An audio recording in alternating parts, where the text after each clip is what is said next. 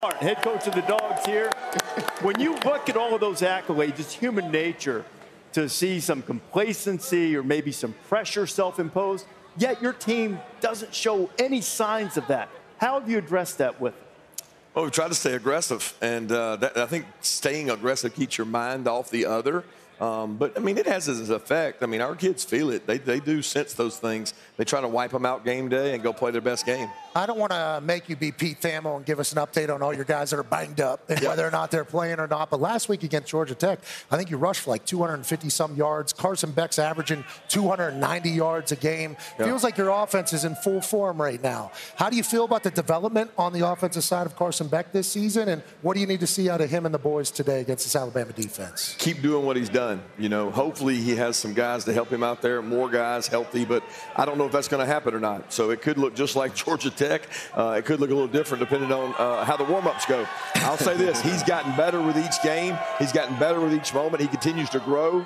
He's a guy we rely on. We put a lot of pressure on Carson to make decisions, and he's done a good job of that. Coach, you guys have done a fantastic job this year, but now this is the SEC championship game. So now this is a different level. How do you keep your guys grounded and at the same time make sure they're mentally involved in this game? I've seen you talk about that several interviews, the mental aspect of it. How do you keep their emotions tempered but make sure they're mentally dialed in? Well, we keep it simple. We don't do a lot different for this game than we do for other games, because if you treat this game different than other games, it probably brings on some anxiety. We've told them that we have a routine. We believe in that routine. Nobody's got to be Superman. It's probably going to be more momentum changes in this game. Look at the game last night. A lot of momentum swings. Yeah. Every time we play Alabama, a lot of momentum swings. You got to hang on to those. You got to come out of them, and you got to have more in your favor than you don't. Kirby, a lot of people always talk about Coach Saban going against former assistants. What I think is unique is just forget all these other assistants. You personally, defensive-minded head coach coming up through the ranks, sitting in those film rooms at ungodly hours. You guys know each other so well. Does that play a factor at all? I know players got to make plays, but just the prep, the knowledge of the scheme to get your own offense ready for the familiarity, does that play a factor at all in this?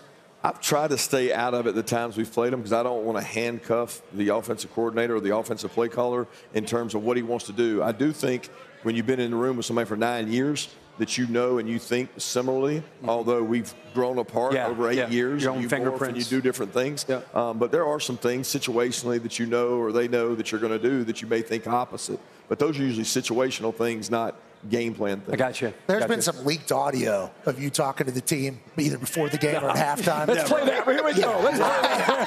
My show, we run that. This one, we certainly can't because of those things. Do you save your best stuff, or have you thought about the messaging that you say to your team before an SEC championship game? I think going into Thursday and Friday, when I talk to the team, I think about where I want to be Saturday at kickoff. And you lead into that with the message you give them Thursday and Friday to lead into that. It's just usually a little more passionate on Saturday. In the locker room, you know? A little more juice. Got to stay in the locker room, though, Pat. Yeah, absolutely. Well, I like it when I heard it. I want to let you know. What decides this game today?